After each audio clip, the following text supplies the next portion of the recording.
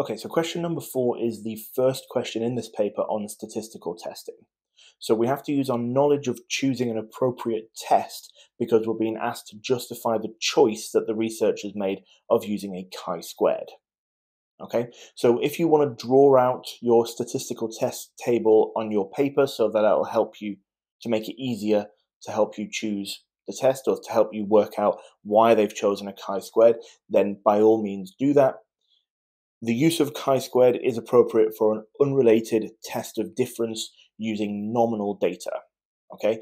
But make sure that you read the question carefully because we're being asked not to talk about levels of measurement, which means that the nominal data part is off the table, okay? So we have to focus on the fact that it's an unrelated design and that it is a test of difference, okay? And we need to make sure that we relate to the question and apply it to the STEM wherever we can. Okay, so this is what I am going to write.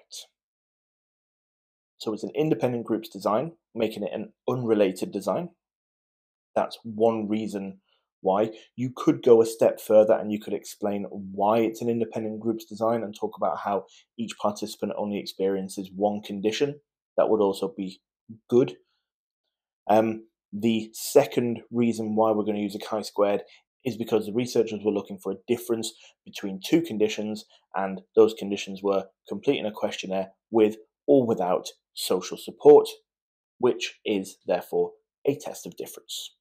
Okay, like I said, you stay away from the nominal data part of it because the question says without referring to levels of measurement. Okay, and that's that. Let's move on.